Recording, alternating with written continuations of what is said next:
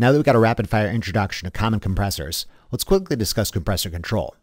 The purpose of compressor control is to efficiently match compressed air supply to compressed air demand. You don't want too much and you don't want too little. Additionally, you don't want to spend a lot of money doing it. Consider the questionable choice of simply not controlling the compressor and letting it run all day. Here I've illustrated a motor prime mover, compressor, receiver, and a pneumatic system. In theory, if the demand of the pneumatic system perfectly matched that of the compressor output, this could work, with the receiver simply acting as an intermediary, allowing a chance for the recently compressed air to cool and any impurities and moisture to settle out. If, however, the pneumatic system experienced any idle time and demand dropped, pressure in the receiver would quickly rise to potentially catastrophic levels. For this reason, one might include a safety pressure relief valve in the receiver. As previously, if the demand of the pneumatic system perfectly matched that of the compressor output, the safety pressure relief valve remains closed and the system functions as intended. If, however, the pneumatic system experiences any idle time and demand dropped, pressure in the receiver again quickly rises, only this time, rather than risking a rupture, the safety pressure relief valve opens and vents the excess pressure back to atmosphere. When demand increases, pressure in the receiver drops, and the safety pressure relief valve recloses, the system continues to function as intended. If this pump and dump type of compressor control seems hopelessly inefficient, you are right.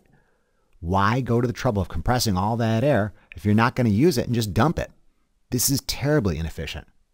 Additionally, these two primitive means of compressor control, or lack thereof, rely on perfectly balancing the output of the compressor and the demand of the system with very little wiggle room.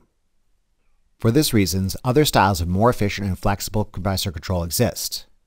Compressor control schemes can be divided into two general categories: fixed speed and variable speed control methods.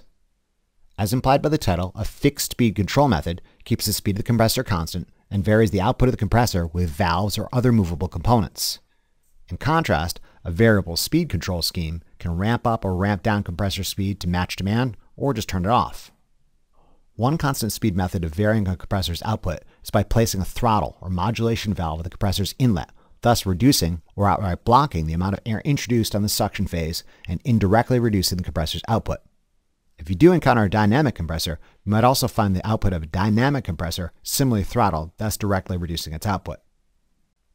Another constant speed method of varying a compressor's output is to adjust displacement per revolution with movable internal components. For example, a variable displacement vane compressor could adjust the eccentricity of the off-center rotor, where a perfectly centered rotor produces no flow and a fully off-centered rotor produces maximum flow. Similarly, a variable displacement rotary screw-type compressor could adjust the travel length of the spiral rotor by selectively opening or bypassing chambers along the housing. Let's now examine some variable speed compressor control methods. One simple variable speed compressor control method is to start the compressor when you need it and stop it when you don't. Viewers will recall we examined start-stop compressor control in the Air Preparation Elements and Pneumatic Systems lecture, available at the Big Bad Tech channel. In this style of compressor control, a pressure switch in the receiver serves as the primary feedback to the motor about the status of pressure in the receiver. Based on this feedback, the pressure switch selectively starts or stops the motor. Below the set value of the pressure switch, the motor prime mover drives the compressor to fill the receiver. If pressure in the receiver rises above the set value of the pressure switch turns the motor off. If pressure in the receiver falls below the reset value, the pressure switch restarts the motor and drives the compressor to refill the receiver back up to the set value. In this fashion, pressure in the receiver stays inside a predictable span that the pneumatic system can then draw upon. Start-stop style compressor control is pretty efficient because the compressor either runs fully loaded or is fully off. However, motors above a certain size can't be started or stopped as often as this control method may require without overheating, making it only suitable for small and medium-duty applications.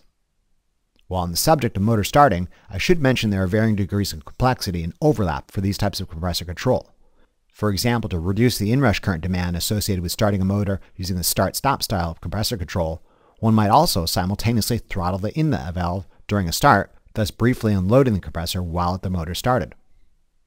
Lastly, an increasingly popular means of variable speed compressor control is to directly vary the speed of the prime mover driving the compressor with a device known as a variable frequency drive, or VFD, or inverter, or motor drive, a power electronics device that varies applied voltage and excitation frequency to a motor under its direction, thus directly controlling its rotational speed.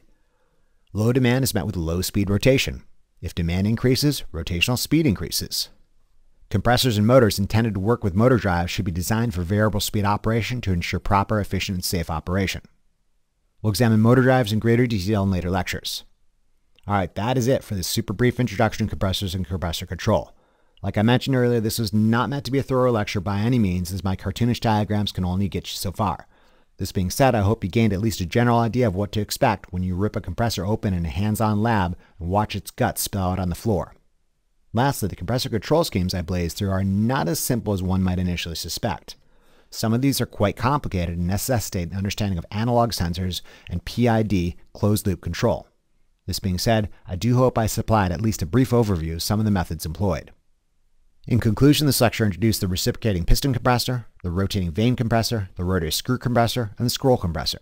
Additionally, we briefly discussed fixed-speed compressor control methods like valve throttling and variable displacement, and variable-speed compressor control methods like start-stop and motor drives. Remember to review these concepts as often as you need to really drive it home.